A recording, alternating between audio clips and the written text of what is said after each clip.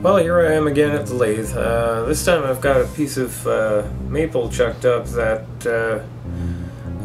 was a piece from the larger piece of maple that I received from Scott at Ad's Woodturning.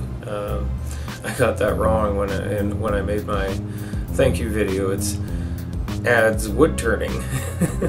That's his YouTube channel. Anyway, this is a piece of maple that was a piece of the larger piece of maple that he sent along with his gift of a bowl gouge to me, which I'm still very, very grateful for. And I want to make something special out of it, so I'm going to do something a little different with this. I'm going to make a three-sided bud vase. Gonna try anyway. See how that goes. Okay, so as you can see, I've got it down to round already, and I've flattened off the face. What I've also done is I've added a small divot in the end to receive my Forstner bit, so it doesn't move either way. That way I get a good clean start once I get in there and start to drill.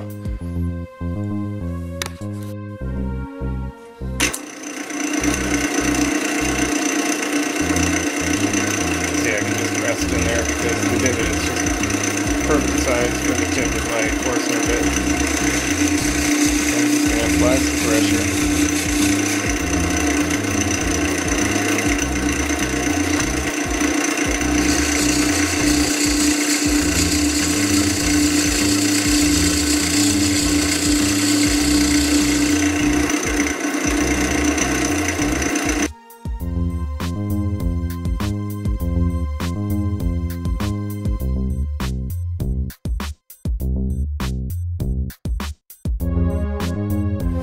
Now, because it's just a small bud vase, it doesn't really have to be all that deep. But what I am going to do is I'm going to dish it out a little bit, just so I can get my Forstner bit a little bit deeper and just...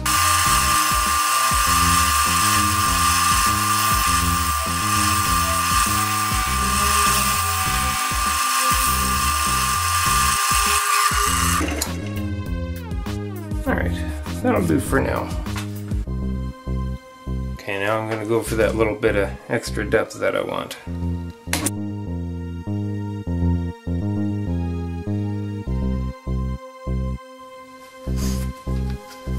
Okay, so this line here now is where the bottom of the hole is.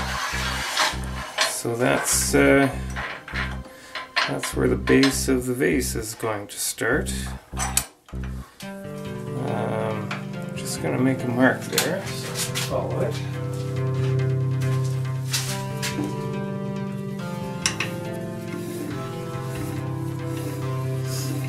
There. Okay, so here's what I'm going to do. This is the bottom of my hole, so the bottom of the vase will be roughly in this area here. And I want it to be kind of a, roundish. I'm going to have a flute at the top,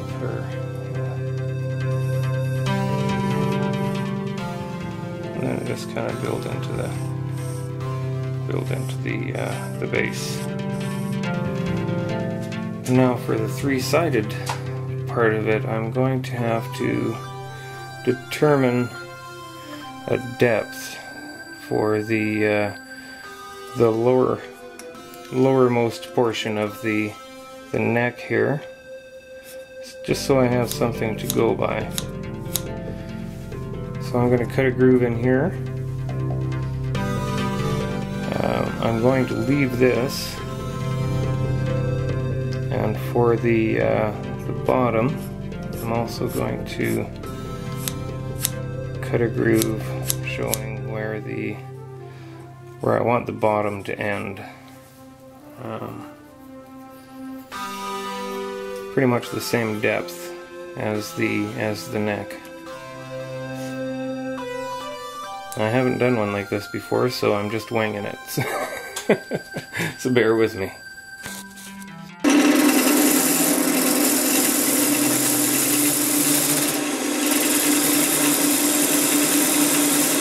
Just while I'm doing this, I'll move my tailstock up.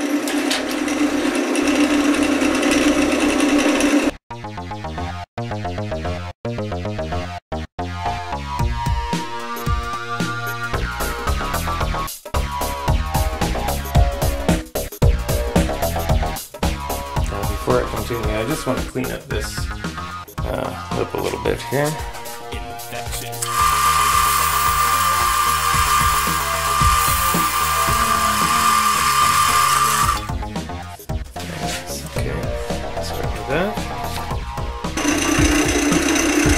Because I won't be able to get back to it once I start working on the body, I've gone ahead and I sanded the inside of the tooth portion here up to 600 grit.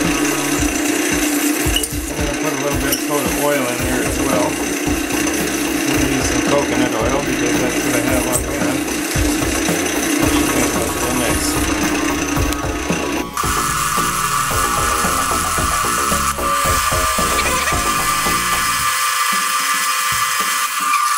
Okay, I've done this eccentric style thingy a few times, so I seem to be working out a bit of a system.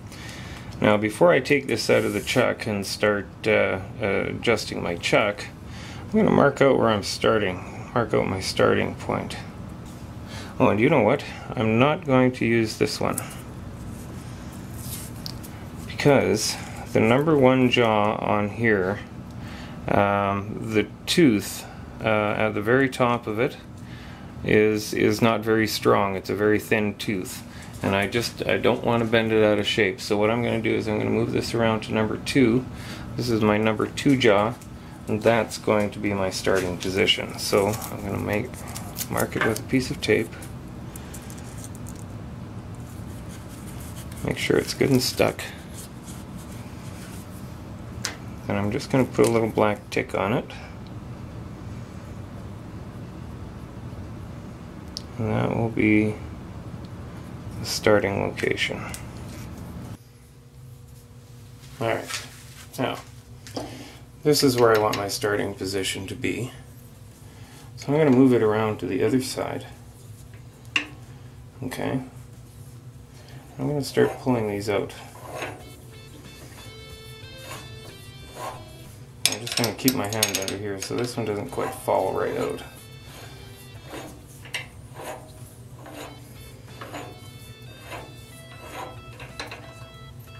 I'm just going to periodically check. See, that one's number 4, that one came out first. 3. 2 will probably be the next one out.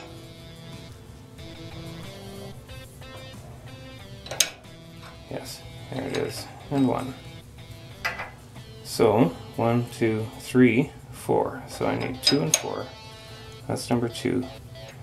This is number 4. But what I'm going to do is I'm going to bring number 4 in for a few spins. And I'm watching the teeth pass by. Hang on, let me go back here.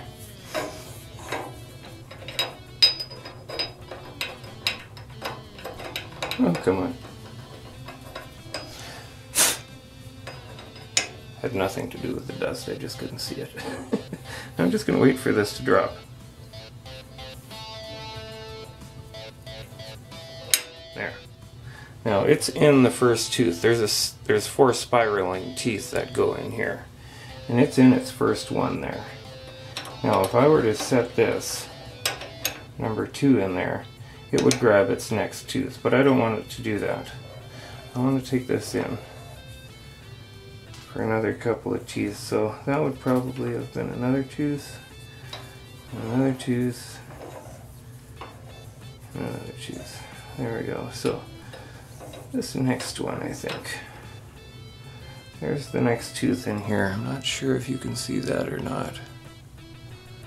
But the next tooth is coming in. So I'm going to grab that with my number 2. and pull that in. Now you can see we're offset just a little bit,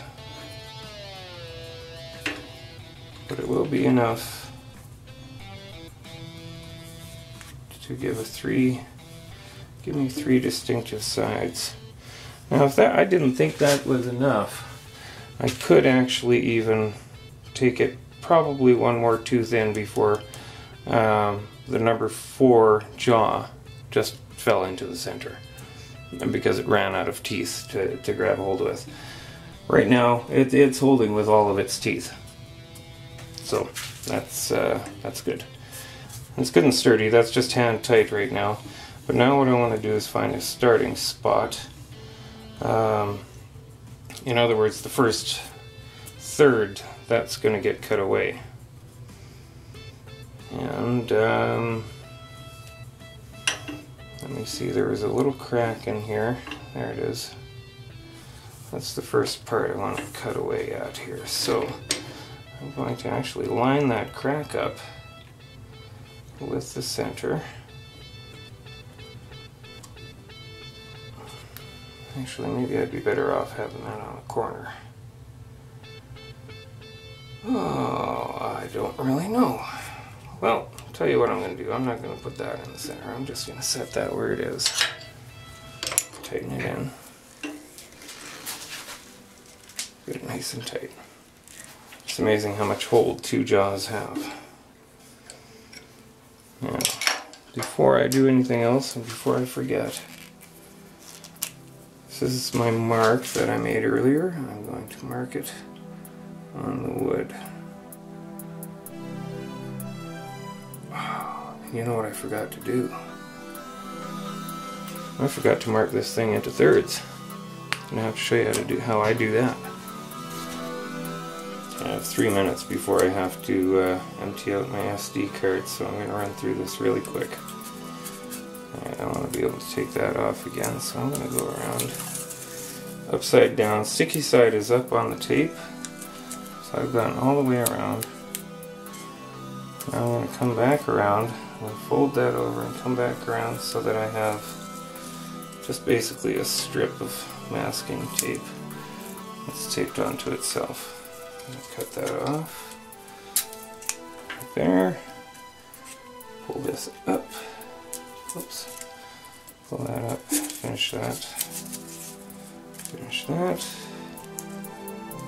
Okay, now what I'm going to do is I'm going to take it from the line, I'm going to come around, I'm going to mark that line.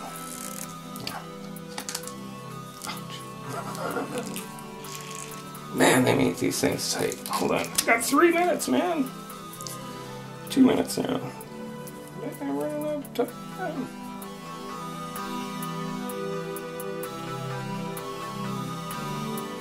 There we go.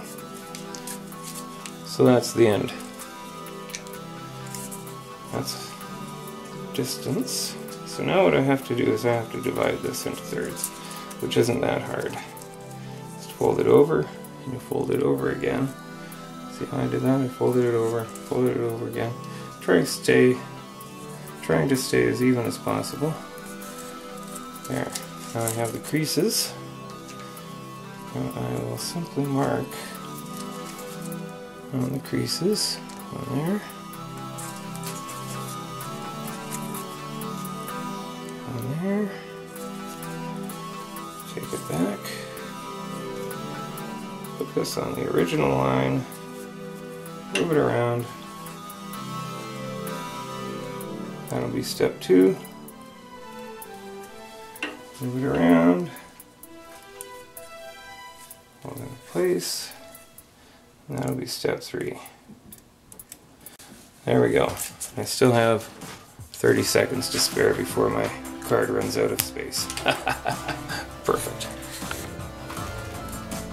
There you go. There's the mark for the number 1 position, and that's where we're starting. There's the mark for the number 2 position. And I marked that down here on the dovetail just in case I get it carved off over here. And number 3, same thing, marked it on the dovetail.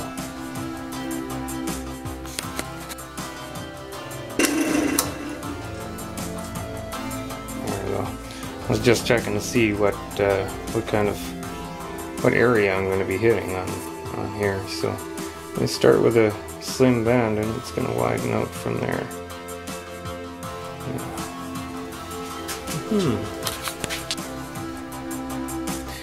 Boy, I tell you, I sure would love to use that new bowl gouge I got from Scott at Ad's Woodturning.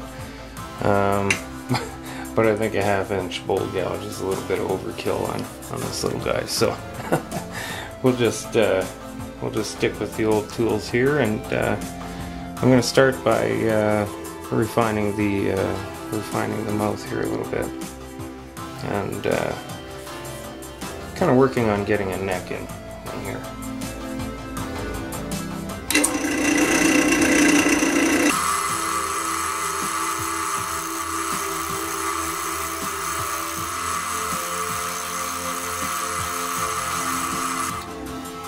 I just want to note too right off the bat that I'm using my slowest speed right now on the lathe. There we go. Now what I'm looking to do is I'm looking to come up to the lip of the vase, but I want to leave about 1/4 to 1/8 of an inch just at the top, and then I'm going to work down from that. And I'm just about there, so I'm gonna stop moving towards the mouth, and I'm going to start defining the neck area.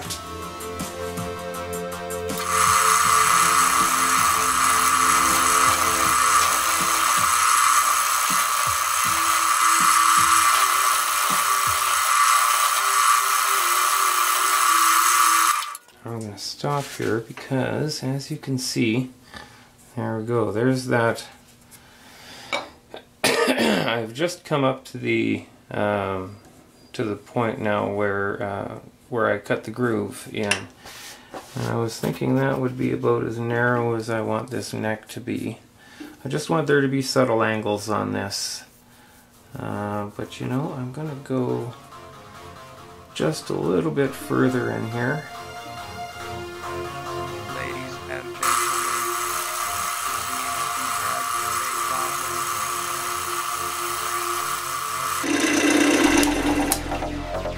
I want to be sure not to continue my cut too far down, because I could catch on the other side here, so I'm being very careful not to do that. As a matter of fact, what I'm going to do is I'm going to start coming in now from the bottom and working my way up to the top.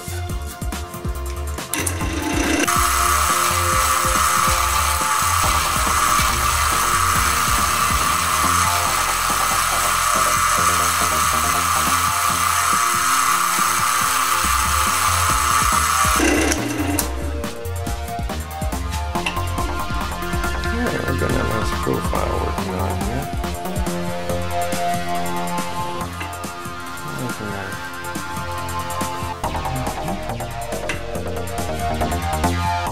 There it is.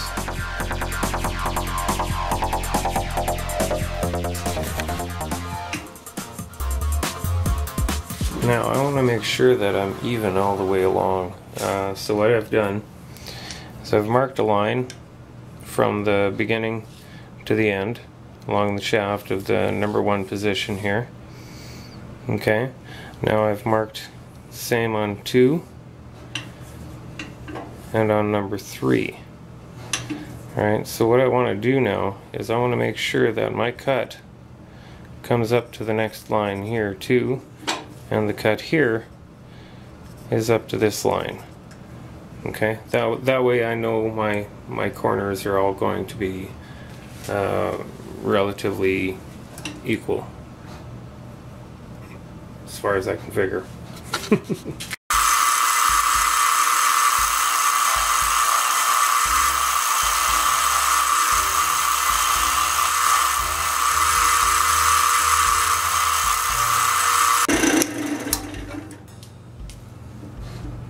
Okay, see, I'm up to the line there.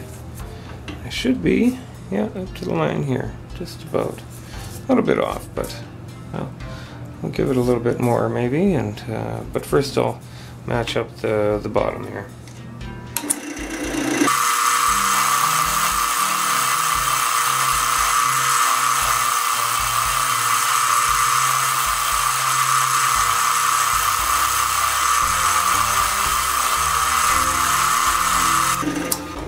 look at that now. Okay, just about up to the line here, just about up here, so a little bit more at the top, a little more off the top.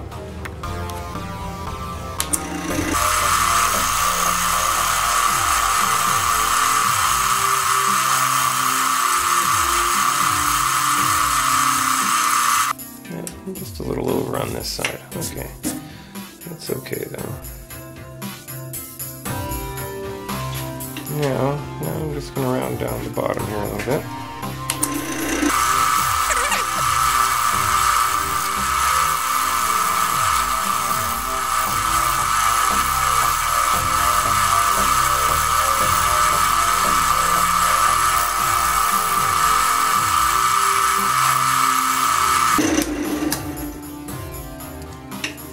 There we have it. Okay, now what I'm going to do,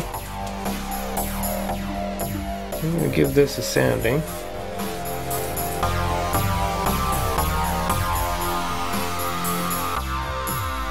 Yeah. And actually I'm going to refine that top a little more. I don't like that. It's too chunky.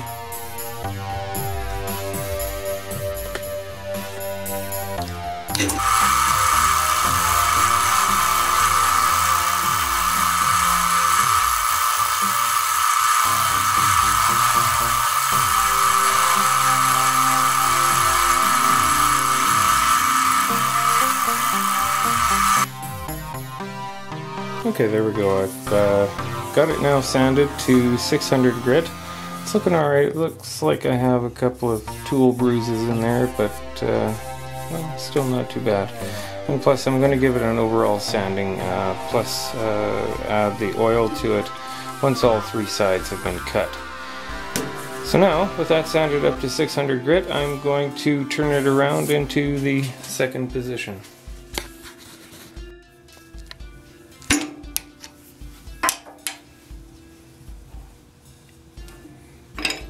That was the first position.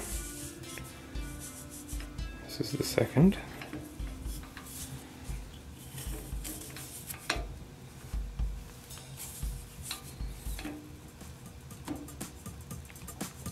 Clamped in there good. I'm going to line it up as good as I can, so it's as equal to first as possible. I'm really blocking the view there. Sorry about that. So now that I've got it turned around into the second position, oops, sorry. This is a dangerous groups that we're now it's in the second position, and get ready to cut that now. Okay, now you already saw me cut the first one. I'm not going to bore you with the next two here, and I'll come back when I'm closer to having the finished project. Finished product. You think that was cool? Well, as you can see, I didn't get it anywhere near symmetrical. That I tell you, that is hard. That is not an easy task. Anyway, I have it sanded down to 600 grit, and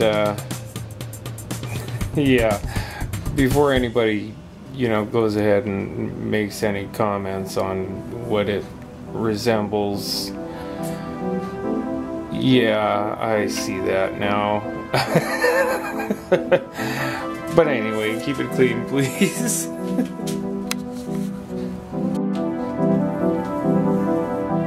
Alright,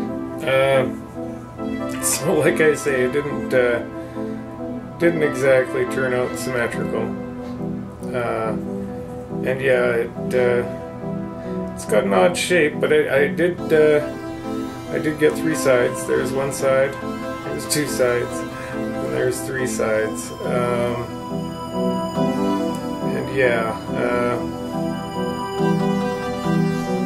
anyway, it's a maple bud vase made from the generous donation I received of maple that I received from Scott at Ad's Woodturning. Anyway, check out his channel. He's got a lot of great videos, and yeah. Take care.